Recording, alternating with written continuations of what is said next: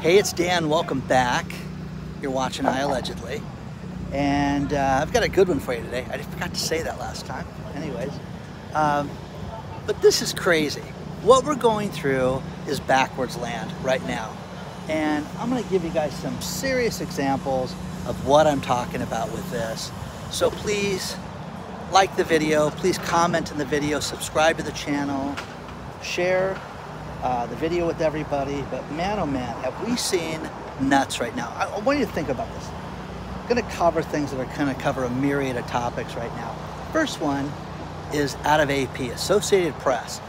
They're talking about the American consumer is finally sick of inflation and they're going to slay inflation by not buying things. Okay, so we're teaching these businesses a lesson by not purchasing things. Who believes that? People cannot afford McDonald's right now, guys. People cannot afford to go out to dinner. People cannot afford the high price of a vehicle. Read this article below, and they're trying to act like you're slaying this by not purchasing things and saying, I've had enough. Well, so are we gonna not pay rent because we've had enough? Are we not gonna buy gas and go to work because we've had enough? No, it doesn't work that way. It's insane. You have to eat. You need water. You need electricity to keep the lights on. Most of us need internet. You know what I mean? But hey, I'm teaching you a lesson right now with the fact that I'm not going to put up with this. This is one of these little tiny parks up here on Cliff Drive here in Newport Beach. It's just stunning. Hello, just sit here and watch the boats. It's also the greatest spot to watch the boat parade at Newport Beach. You just pull up a chair and this place will be loaded with 200 people, this little tiny park.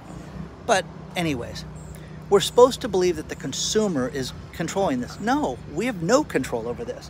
We can't control prices.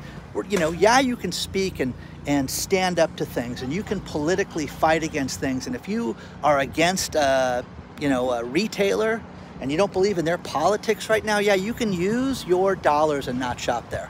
But to sit there and say that we're standing up to these people and this is making the big difference is absolute lunacy. There was an appeals court that blocked the latest student loan forgiveness thing. I'm telling you guys, you're going to wake up and find out that your student loans are not forgiven. Yes, they are. No, they're not. Right now, it's no, they're not. So get yourself ready to pay for these loans because they're determining that it is unconstitutional just to wave a magic wand and give you this money back. Now, again, I've gotten a lot of heat over this, and I love when people write me and they get angry and say things like, you have no idea how strapped I am because I have these loans. What are you doing with your degree? The idea with college, guys, I thought wasn't to go out and chase girls and drink. I thought it was to go out and learn something to get a better career in life. Oh wow, that would have been a good idea. But no, a lot of people used the money and spent the money in the wrong way. They're building a house on the side of this cliff right here. You can see that. But I'm gonna sit in the shade for a second and just enjoy this. You know how insane this is?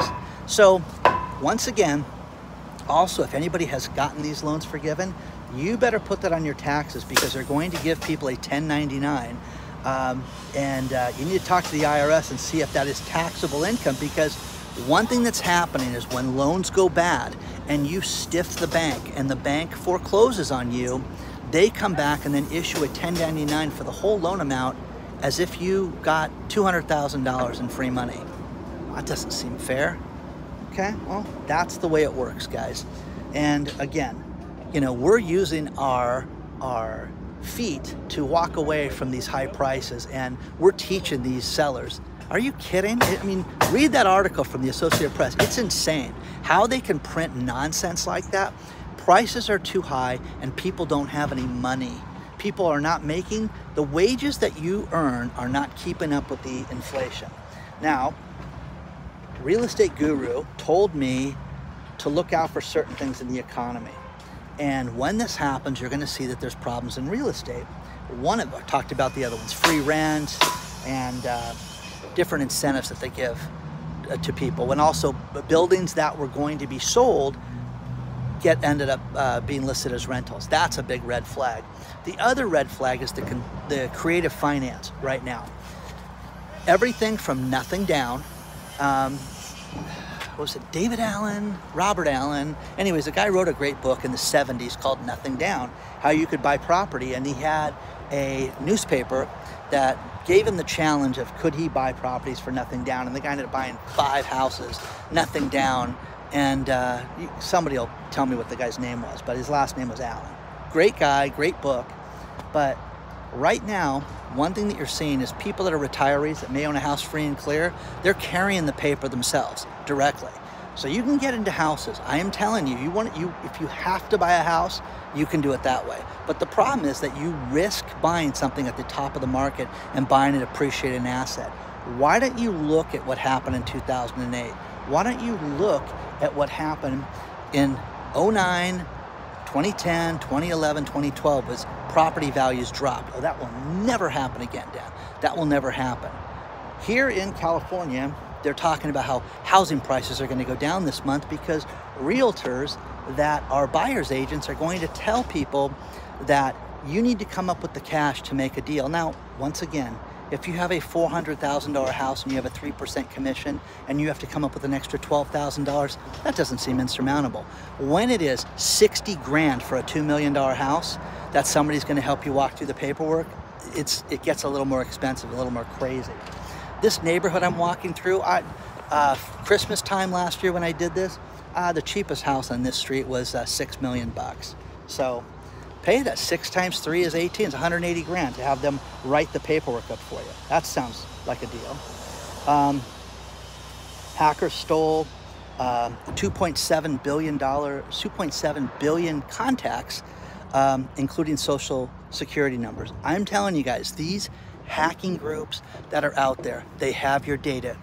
You have to go out and check your personal credit report to see if anybody's got anything, to see if anybody's ran your credit, if anybody's signed up for anything, if there's any accounts that could be in your name. You know, Fifth Third Bank or Third, whatever that horrible name is, they just got nailed for charging people for insurance. First Fifth or whatever it is, it's a horrible name for a bank. But anyways, that bank did a Wells Fargo where they charged people for insurance that they didn't order. How can they do that, Dan? Doesn't seem legal. It's not legal, guys. It's not legal. So, what else? Yeah, the home buyers are getting creative, How about this? And I'm gonna go there to the Bitcoin hell office here in California. Santa Monica, California is a hellhole now. It used to be a beautiful city. There used to be a shopping district called the 3rd Street Promenade that is crime-ridden right now. It is not a safe place by any means. The last time I was there was right before the Super Bowl when the Rams and I think it was Cincinnati Bengals played. Guys bathing in the fountain out front, people throw change in the fountain, people grab that. Absolutely just unbelievable. All the stores are closed, majority of them. And the stores that are open have complained about the excessive robbery attempts. And they can't stop these people, cannot tell them to go away, cannot do anything about it. And this is getting worse and worse and worse right now. Okay, so, people are fed up right now. And they have a Bitcoin office there. Now, Santa Monica is going to be the Bitcoin capital of California. And we're going to have a Bitcoin office in Santa Monica. Who cares? Why don't you clean up the crime in Santa Monica? Why don't you make it so a tourist can go there and not worry about getting mugged, getting out of their car? How about that? How about getting the junkies off the street? And then when you go 1 mile over to Venice Beach, that is hell, guys. Venice Beach is hell. It used to be one of the largest tourist destinations in the world, and now you'd have to be, unless you're going there to buy drugs, or sleep on the beach, it's an absolute disaster now to go to Venice Beach. So, but they're gonna have a Bitcoin office. Congratulations to Santa Monica. This state, I love it for a lot of reasons. Look at the beauty of it. Isn't that stunning? Okay, it's fantastic. But the idiots that run this state, it's unbelievable what they come up with and how we're supposed to believe it's good. The mayor of LA, Karen Bass, says, we're gonna combat homelessness. And this was a a story I read today. I'm like, what are you talking about? You've been in office for like 2 years now. You haven't done anything about it.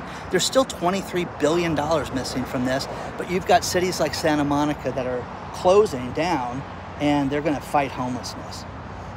You know, Blink Fitness, they went out of business. They were one of those $15 a month gyms. They went out of business, filed for bankruptcy. And again, people don't have the extra money. People are also lazy. Going to the gym is one of those things that people, you know, I'm going to work out next week. That's what I'm going to do. I'm going to go do that. And they don't do it. And procrastination is a killer. Procrastination from a guy that's a creator and that does things, you know. I think about my day. My day was supposed to start about 3 hours ago, and I finally, I'm going to go out and film, okay? Phone call after this, that, everything, you know? And it's just crazy what happens with this. But procrastination kills people and kills things like gyms. So, you know, Tesla, go out and buy a Cybertruck right now. You know, last night Elon Musk had Donald Trump on X, and, you know, the European Union made a big deal out of this because, you know, Mr. Musk, you better not have him say anything that's questionable. How insane is that? Talking about censorship and all this stuff is nuts. But Tesla just announced that there will be no starter Cybertruck. Wow, wait a second. So the $61,000 starter Cybertruck is non-existent, guys. It's not there. You want a Cybertruck, you have to pay $100,000 for that Cybertruck. Cybertruck, driven by a stupid... Anyways, you know what I mean? So I love them. I love how ugly they are, and I just get a kick out of it. But there's no cheap Cybertruck anymore. It's not a good model for us right now. Okay, thanks. The next one is LL Flooring goes bankrupt. 94 of their stores. Once again, people are not even remodeling their homes right now. We have seen this in the UK. We have seen it here. You have businesses closing. If you are a business owner who is surviving right now, God love you, because more power to you for getting through this right now. I love coming up here and sitting here with my internet and just watching the boats go by, because it is beautiful. But LL Flooring, done. 94 stores, guys. Think of all that. What if they had 4 people work there, okay? You know, hundreds of people are losing their jobs today right now. This is terrible. Probably a dozen, 20, probably 1,000 people lost their jobs with the announcement of this bankruptcy. That is horrific. And nobody wants to sit there and think, maybe there's a problem here. So, you know, I'm sick of the lies and the censorship and things like that. For those of you that are ever on TikTok, TikTok is a great place to research things, marketing to what's trending in the economy and things like that. It's very interesting.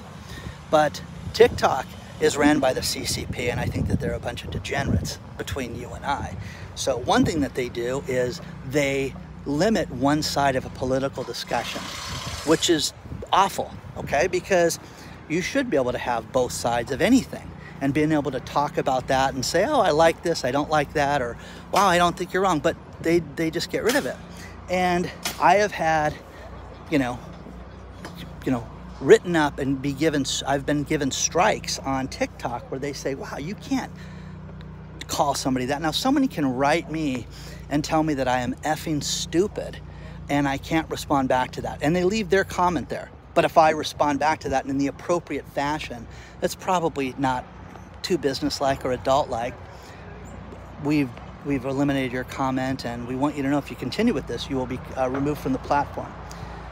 Lately, okay, it's gotten ridiculous. I had one where somebody had written something like that, and I love things like this, like telling me how completely stupid I was and how a certain person's going to get elected into office, and she's just absolutely amazing and done so much for California. And I told her she was an imbecile. You are an imbecile, is what I wrote. And they banned the comment and told me if I use language like that again, it's bullying. Bullying, imbecile. You're an imbecile. You are an imbecile. Okay, you guys watch Dan, you guys are imbeciles. Do you get it? You see how wrong this is and how twisted this is? The, what's it called? there's a global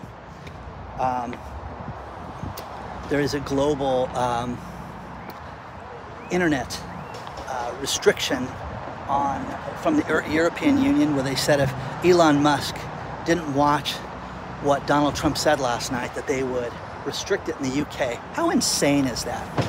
We've gotten to that, guys. We've gotten to that. Now, the last two things to finish this video. Rusty wrote me and said his son needs dental surgery, and they need his son to pay in advance for the dental surgery, and it could be $10,000 to $15,000 up front.